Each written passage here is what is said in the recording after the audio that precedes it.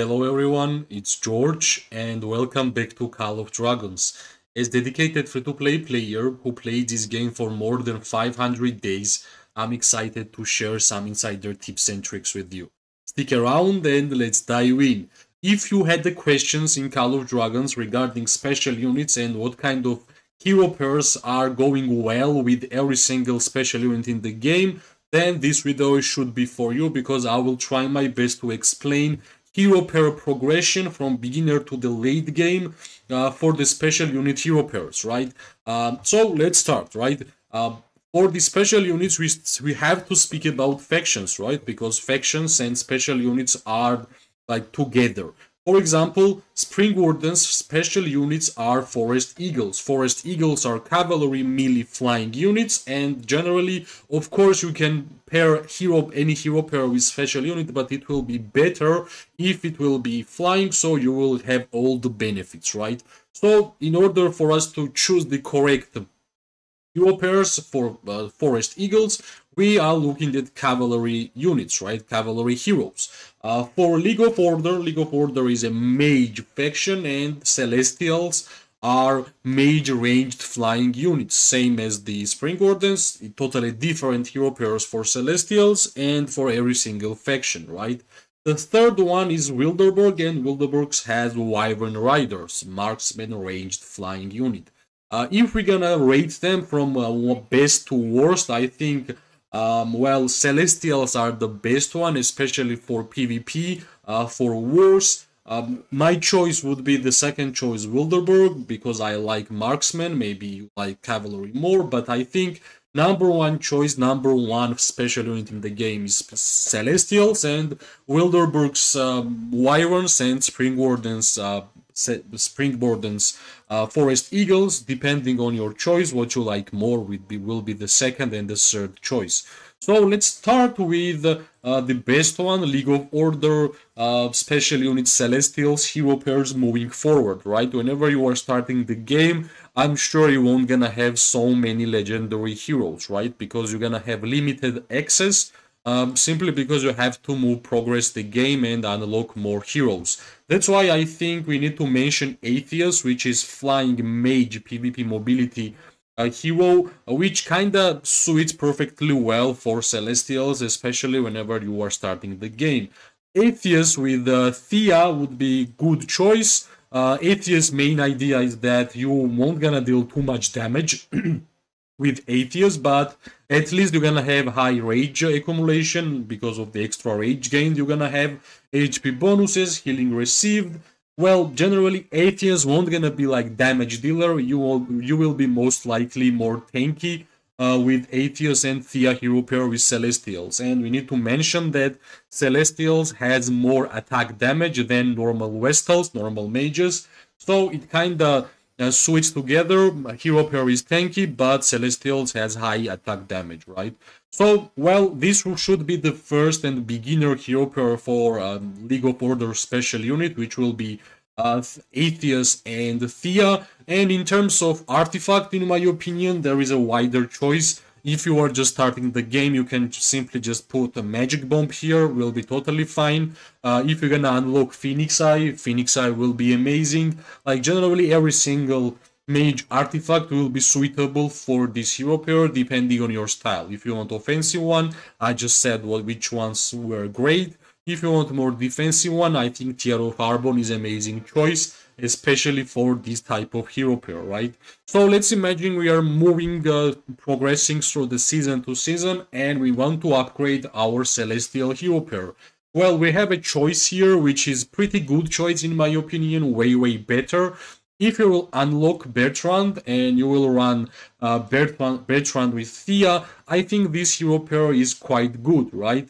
If we're gonna compare to Atheus, there is a big difference. Atheus is epic hero and Bertrand is legendary, but Bertrand has pretty high damage by itself, 1300 skill damage factor, which is quite good, and in general, like buffs which Bertrand is giving, skill damage dealt bonus is great, especially for mages, and defense penetration is amazing, right? But these won't gonna be like the most damage dealer hero pair generally, because any hero pair we wear with Thea Thea gives us a lot of survivability, right? That's why I like Thea almost in every single hero pair, in every single faction. Doesn't matter which troop type it is, right? Overall, the best hero in the game. So Bertrand and Thea should be a great hero pair for Celestials, progressing through the like hero pairs from beginner to already mid game, right? And you can actually use Bertrand and Thea in late game also, right? If we're gonna speak about like artifacts, of course, Mirage Orb should be the amazing choice. I generally think Mirage Orb is a special artifact for Bertrand. And in terms of Warped, I think Shadow Federate is an exclusive Warped for Bertrand, and it actually works amazing well with the Captive, right? So I think this is a pretty good hero pair already, but we need to mention that Celestials are so good that you can actually put Celestials on any hero pair or mage hero pair, even which are not even flying. Like, for example, one of the best merit getter hero pair with Celestials are Lilia and Thea with Celestials, right? You are printing merits with this hero pair, but you kinda have to have Lilia awakened, because without Lilia being awakened, she is pretty weak. That's like one special hero pair for Celestials, which I think everybody should try. Unfortunately, Lilia, I'm a free-to-play player. I have not even unlocked Lilia, but I still have to mention it, right? In terms of merits, Lilia and Thea is amazing with Infernal Flame and with some good like warped such as Sapphire Federate, right? Infernal Flame and Lilia Awakened give us a lot of Scorch, and I think Scorch is a great merit getter ability in the game, right? So this is all I wanted to speak about Celestials, and of course now we're gonna move ahead and speak about Wilderburg, right? Wilderburgs has Wyvern Riders, and they generally don't have more damage than normal archers, such it was in Celestials. Celestials had higher damage than Vestals, but Wyvern Riders are more fast, right? They are having a higher march speed than normal archers, which means that you're gonna have a lot more movable hero pair, which will be easier for you to manage and easier for you to fight against tier 5s. I think there is only one good hero pair for Wyvern Riders, which I'm currently using, and that's Craig and Thea. I love this hero pair. I understand you are using Epic Hero in such a late game. I'm already playing this game more than 500 days, and I'm still using Epic Hero, right? But Craig and Thea, lot of survivability. You can even deal damage to multiple targets. That's what Craig do, right? Like bleed, and especially it's really easy to awaken Craig. And my Thea is 5-4-2-1. It's not even awakened, and it was many times happened that I got 20k merits out of this hero pair, right? Like generally, I think this is the only hero pair which is good with the Wyverns.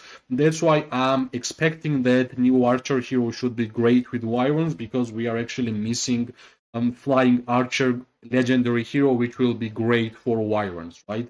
But until we're gonna have a new legendary hero for Wyverns, I think if you guys are playing with Wilderburg and you want to use Wyverns, put Craig as a primary, put Thea as a secondary. Like, for example, for myself, I'm using Shadow Blade just purely for damage, and well, in terms of Warped, I think Golden Rock with the Rage Accumulation should be fine, because I think this hero pair does damage by the skill, because that's what Craig do, right? Unfortunately, that's it in terms of Wyverns and what's the Wyverns hero progression. It's a good thing for beginners that you're gonna have Craig and Thea super fast and you can already use them. But for late game, I think we need some more strengths in terms of heroes and legendary heroes especially, right? That was the Wilderburg with the special unit Wyverns, and next one will be, of course, Spring Wardens, right? Spring Wardens has a special unit of Forest Eagles, which are cavalry melee flying units, right? And they are super fast. That's the main idea behind those forest eagles and the difference between normal cavalry, right? If we're gonna think about like forest eagles, I think there is only one great hero pair. Well, for the beginners, let's say you are just starting the game, and which hero pairs will work. We kinda have to have Forondil, because Forondil is the specialized forest eagle hero. And well, you can use Forondil with the Craig, right? Both are the flying units. I have seen a lot of tier 5 players running Forondil and Craig. And what's the idea behind this, right? You're gonna have mobility, you're gonna have a lot of flying speed, and I think Forest Eagles with Forondil and Craig are one of the fastest march speed hero pair in the game. So your main idea is to be faster, to cancel the targets by going far away, and of course dealing damage to the enemy backline, right? That's for the beginners, and plus because Craig is really easy to awaken, and for Ondil, well, if you are playing with Forest Eagles in the game, I think your main priority should be to awaken Forondil as fast as possible, right? And that's why every single hero pair will be centered around Forondil with the Forest Eagles. Let's say this is our first beginner hero pair for Forest Eagles. What would be the next? I think next one should be Forondil with Thea, right? But we need to have Forondil awakened in order for us to be purely merit farmer with this hero pair. But generally, I think for cavalry playstyle, you kinda want to have high skills on your skills. High levels on your skills, because that's what gets you merits, because cavalry hero pairs are dealing damage by the skill damage factor, right?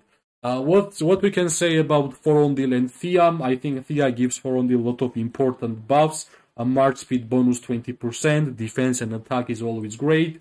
And here you are getting pure damage with these two skills, and of course, a lot of survivability by the shield factor, which is 1000. And we need to mention that 50% hero skill damage, that's how cavalry players are dealing damage to you and to enemy. That's why I think Forondil with Thea, I understand it won't gonna be as fast as Forondil with Craig, but I think in terms of like merits, in terms of survivability, all around your stats are getting too higher, and I think that should be the next target for Forest Eagles, to have awakened Forondil and to have at least good levels on Thea, because I think it's not really necessary to have Thea awakened, because like you are just giving one more shield to your nearby ally, and that's not like that important.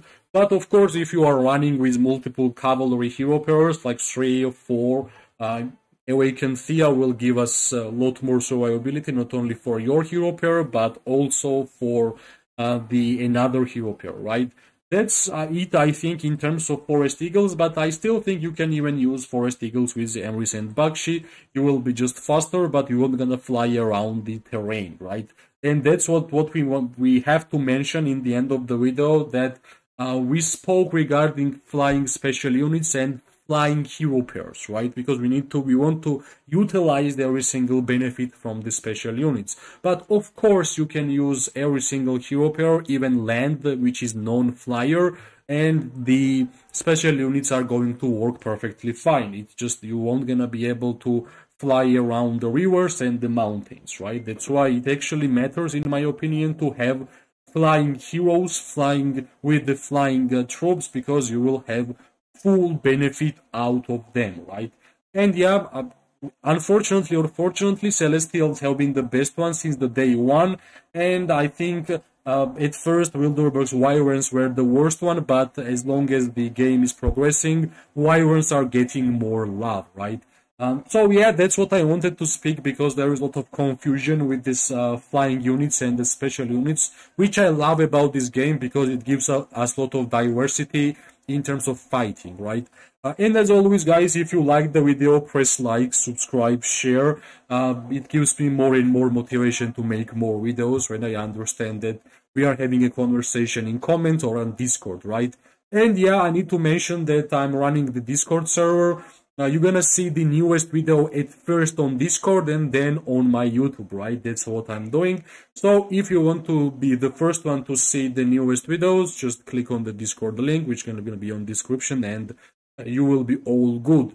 And yep, as always, I wish everybody amazing day, morning, and night, wherever you are. We are going to see each other really, really soon. Bye bye and luck.